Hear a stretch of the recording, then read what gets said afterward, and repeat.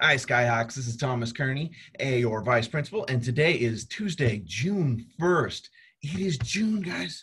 We've only got like 13 school days left. The last day of school is the 17th, which is just crazy. And that also means if you have schoolwork, get it in, even if it's not done. Oh my gosh, guys. Yeah, we've been leaning on late work, but the last day of school, that's about as late as we can get. Now, we do have a few other announcements for you, and one you should all be familiar with: yearbooks. Get your yearbooks orders in. Weirdest year ever. The yearbooks this year look awesome, and they're going to be coming out super soon. So $30, pre-order them in the office, cash, check, or credit. Also, I want to stress to all of you that the library is now closed for new books to be checked out. And to avoid any late fees or anything being attached to your record, make sure any books that you have, you get them back in as soon as possible. We need those books for next year. And this month of June is LGBT Awareness Month. And so I'm going to cover some figures, and this one is Alan Turing.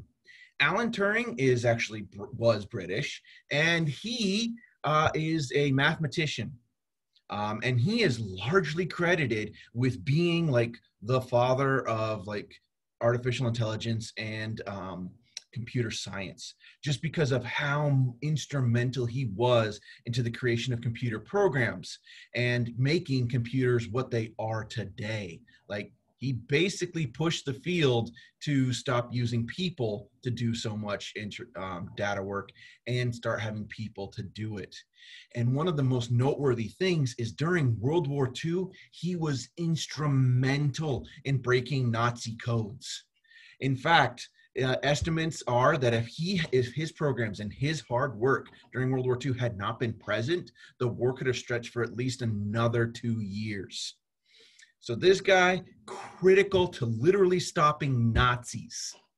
But in the 1950s, it came out that he was gay and had been his whole life, obviously been closeted and not told anybody, especially because of the time.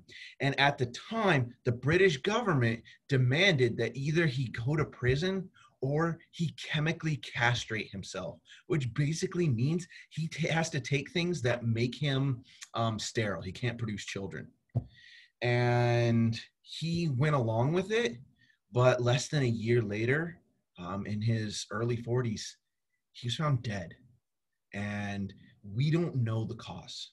It could have been suicide, it could have been a lab accident, or it could have been murder by his own British government for fear that being gay might mean that he reveals secrets on them. And it's a really tragic thing that the British government has since owned up to and accept the responsibility for. But yeah, it's something that happened to a lot of homosexuals in Britain back then. So sad case. Okay, for super fight. Today's super fight, we've got Spider-Man versus Deadpool. So the two people in the Marvel Universe who cannot stop talking are fighting for each other. Obviously, Spider-Man's got agility. He's got his webs. He's got super strength. Like, he definitely has more strength than Deadpool. There's no question there.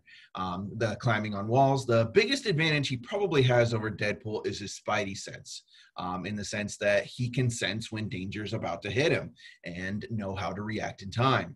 Also, Spider-Man is a super genius. Deadpool, not really a genius. Like, I guess he is in combat, but Deadpool's a crazy. And Deadpool is fully aware that this fight is happening right now because Deadpool knows the reality that he's in. He knows he's a comic book character. And obviously, Deadpool has insane healing abilities. These two have fought in the past, though often they work together more than apart. So who would win that fight? Make sure you're voting below. And we have Spider-Man Miles Morales versus Thor. So Thor, God of Thunder, and one of the strongest people in the Marvel Universe. And Miles Morales, Spider-Man, he has all the powers of Spider-Man, though significantly less training. And he also can turn himself invisible, and he has this venom attack that can like shock people. I don't know how much that'll work on Thor, but we'll see. It's all up to you guys and how you vote. I can't wait to see what you come up with. That's the announcements for today. You all have an excellent day.